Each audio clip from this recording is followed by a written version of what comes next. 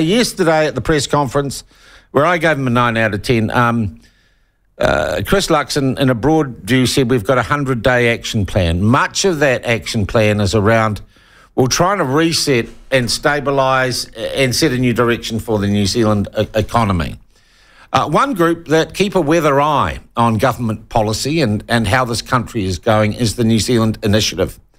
A bunch of bright people, some would say paid for by the evil capitalists. I find them a bunch of people who are pretty engaged with New Zealand and with a fair idea about how to analyse data and policies. And I was really interested to their reaction to the new government and also to the agenda that we see being laid out by Chris Luxon yesterday. So we're joined now from the New Zealand Initiative by our good friend Dr. Oliver Hartwich. Oliver, how are you, my friend? I'm very well. Good morning, Sean. How are you? Good, thanks. First up, now the mic's a bit... Just give us a few more words. Yes, good morning. How are you? Okay, it's not great. We can live with it. We can live with it because we can also see you. We have to get you a microphone for your computer. Oliver, first up, what struck me about last Friday, not just culturally, but I think economically, we have a government of massive change here. And they've signalled that they are going to do things quite differently, right? Yes, I would agree with that. It is a complete break from the last 6 years, especially from the last 3. And I think that was confirmed again in the 100-day program. So there's hardly anything left of the old Labour government's agenda because it will all be undone. And I would say it's for the better that way. All right. Do we start then with a new direction or are we turning the clock back? Well, I think the first 100 days are really about turning the clock back because it's a massive clean-up job for the new government. They're getting rid of things like fair pay agreements. They're getting rid of the replacement to the Resource Management Act, and they're reinstating the old one before actually doing their own new version of planning laws. And so the first 100 days will be just dominated by just correcting the mistakes of the past. And then once we're through the first 100 days, hopefully we'll get to something more positive, so we will actually see what the government is going to do itself to actually drive New Zealand forward.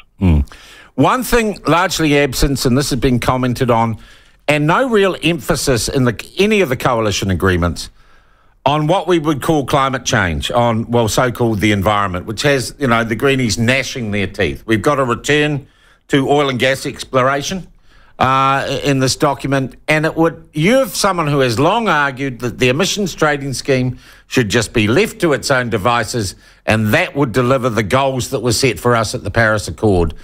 Do you think this government has embraced your philosophy on that?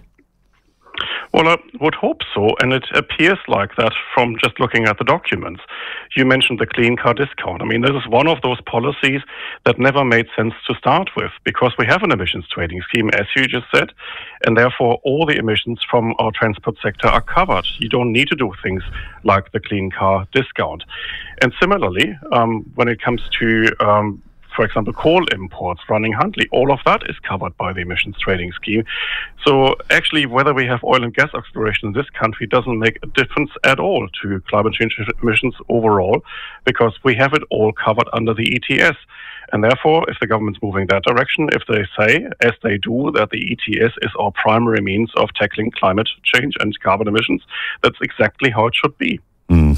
All right, let's look at the Reserve Bank and warnings yesterday from Adrian Orr that increased immigration is driving inflation. We are not out of the woods yet economically. We know the government is going to change the Reserve Bank Act to focus on price stability a little bit more. Does that really make a difference, any of those policies, Oliver, or are we at the whim, if you like, of international markets? And we ride the waves, the troughs and waves of the world when it comes to the economy?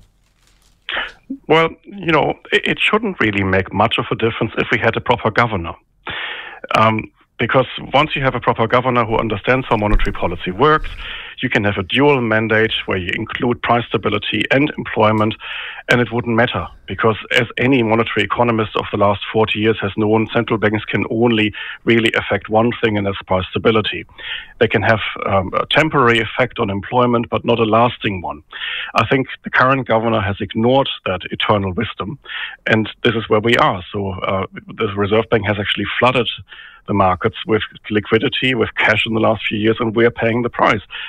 And by the way, it's not just the RBNZ's fault, of course. It is also, of course, we had a very profligate government until last week.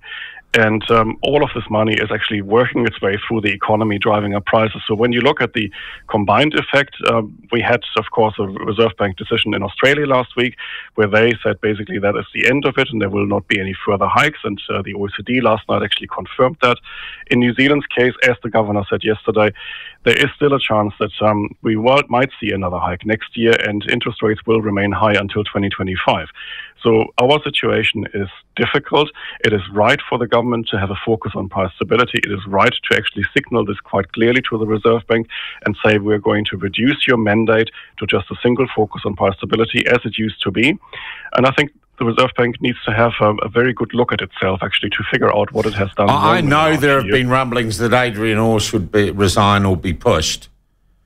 Well, Does really if I that were single Adrian Orr, person I make would that have much offered my difference? resignation. What? I would have offered my resignation, and a single person does make a difference, because I think, sadly, the Reserve Bank has lost some credibility in the markets, and that has something to do with the person of the governor.